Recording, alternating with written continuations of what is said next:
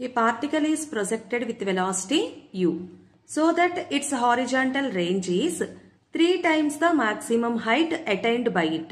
The horizontal range of the projectile is given as nu square by 25 g, where the value of n is g is the acceleration due to gravity.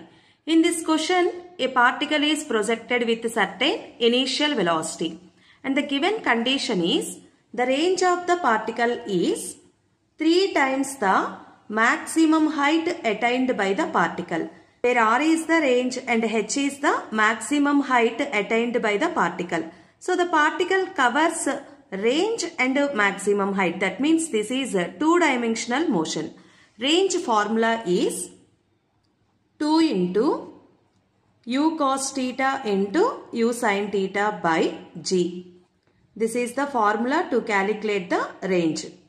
And maximum height formula u square sin square theta by 2g. G get cancelled on both sides. U into u square. So u square also cancelled on both sides. And here one sin theta also get cancelled. 2 cos theta is equals to 3 into sin theta by 2. From this, sin theta by cos theta is equals to 4 by 3. Sin theta by cos theta is equals to tan theta. Tan theta value is 4 by 3. Draw the right angle triangle. We know tan theta is equals to opposite side by adjacent side. 4 by 3. From this triangle, sin theta is equals to, this hypotenuse becomes to square root of 4 square plus 3 square. Square root of 25 is equals to 5. So sin theta value becomes to 4 by 5.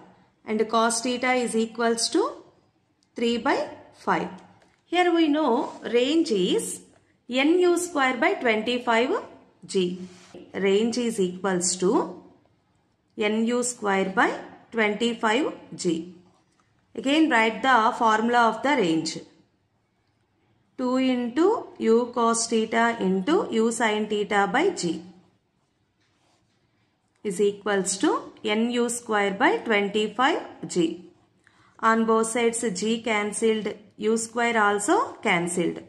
From this, n is equals to 2 into cos theta into sin theta into 25.